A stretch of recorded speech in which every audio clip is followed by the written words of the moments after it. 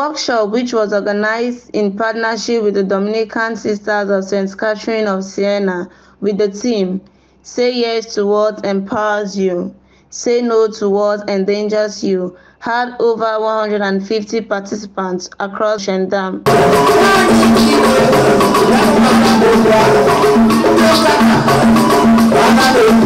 Delivering a paper presentation, the guest speaker, Reverend Sister Juliana Okafor, stated that the workshop was aimed at creating awareness on the risks of child marriage and the dangers of being trafficked and abused. Most of the time, these children who are married at a certain early age are reduced to just slaves, to serving the family, to domestic and sexual objects, used anyhow, used and dumped anyhow. So the treatment is very sad, and that this thing happens today in our society is even what makes it even worse. Very sad indeed. She emphasized that the desire is to see young girls become agents of positive change in the society.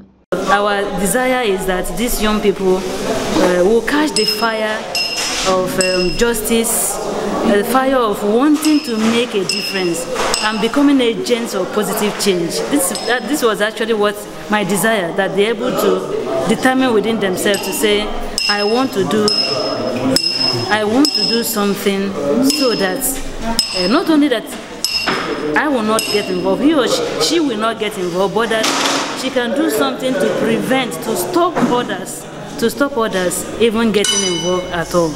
We are determined to continue to create this awareness, to make sure that the young people fight for themselves, defend themselves, say no themselves to a life that dehumanizes them, and yes, to a positive life that makes them human. On her part, the convener of the workshop, Reverend Sister Benedict Duru, expressed satisfaction with the outcome of the workshop, which according to her was timely. This day has been a very impactful day for them because the details of the risk, the consequences of early marriage and servitude was really grounded well to them.